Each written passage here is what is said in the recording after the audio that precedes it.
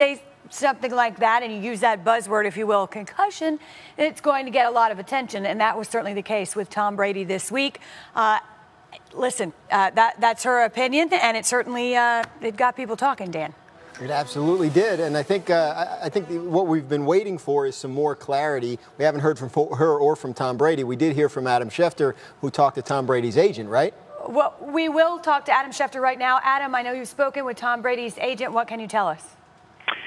He said that Tom Brady, Wendy, was not diagnosed with a concussion last year at all. And essentially this matches up to what the NFL said this week when basically it said it went through the medical records and there are no records to indicate that Tom Brady suffered a head injury or concussion or exhibited or complained of concussion symptoms. Now, again, we're just going to go by what we know at this point. We have Tom Brady's agent saying that he did not get diagnosed with a concussion.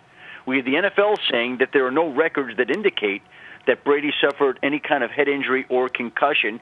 And again, we have people on the scene, designated concussion spotters, who, if Tom Brady did suffer a concussion, missed on that particular situation and did not do their job. So that's not to say that Tom Brady didn't suffer some type of head injury this year, but again, all the people who are around him, who are in charge of watching this, all now say that they do not have any records or evidence that this particular incident happened. Now, we have his wife saying what she did, and it was fairly direct. She doesn't speak about football often. We've now heard Gisele's opinion on football matters twice. Once after the 2011 Super Bowl, when she basically said the wide receivers couldn't hold on to passes, and now this time when she said Tom Brady had concussions last year and every year. So I think, in a way here, all we can do is judge the people by what they're saying. That's not to say that what she's saying isn't true, but there's a lot of evidence that suggests something to the contrary right now. Adam, thank you. Look, and you're right. I don't want to say he said, she said, because I don't think this was probably an intended controversy.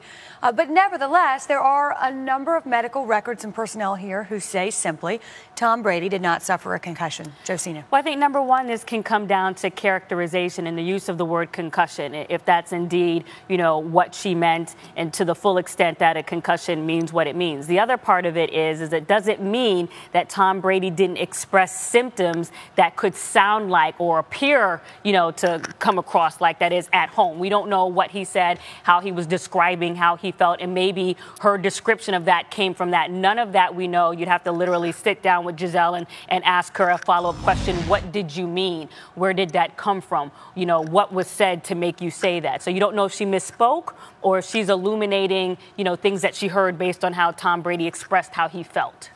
We've been saying this since Wednesday when it first happened. We should stick to what we do know and not speculate about what we don't. We're hearing now that the mechanisms that are in place to monitor concussions tell us he didn't have one. Does that mean for a fact he didn't? No, because the NFL concussion system is still evolving and not yet perfect, and these discussions are important to keep having. All of which is fair. What I will also say, though, is the swift reaction and the headlines this did generate are a good thing, an indication that the league and players are taking this seriously. Meanwhile, you can blame this one on Mother Nature.